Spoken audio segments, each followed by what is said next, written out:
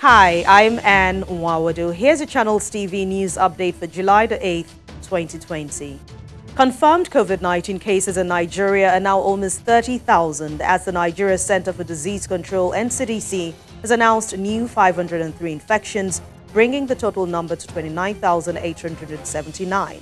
While 12,108 patients have so far recovered from the virus, a total of 669 deaths have been recorded.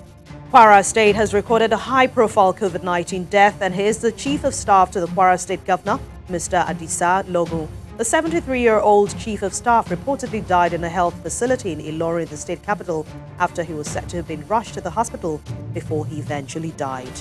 Meanwhile, the Christian Association of Nigeria (CAN) is asking all state governments who are yet to reopen worship centers to do so, noting that the continued lockdown order on places of worship is no longer acceptable and justified. CAN National President Reverend Samson Ayokunle said in a statement that despite the directive on reopening of churches, states like Lagos and Ogun are yet to allow reopening of worship centers. On the international scene, the bodies of at least 180 men have been found in mass graves in northern Burkina Faso. According to a report by Human Rights Watch, the graves were found in a region where government forces are fighting the jihadist insurgency. And in sports, Liverpool manager Jurgen Klopp is encouraged by the development of the club's academy graduates and hopes to have an entire squad of homegrown talent at his disposal in the future.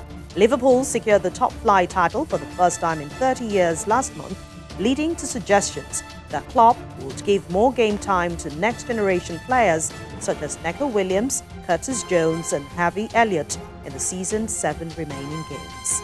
And that's your news update today. Don't forget to join us later for the evening recap. I'm Anne Nwawadu. Thank you for watching.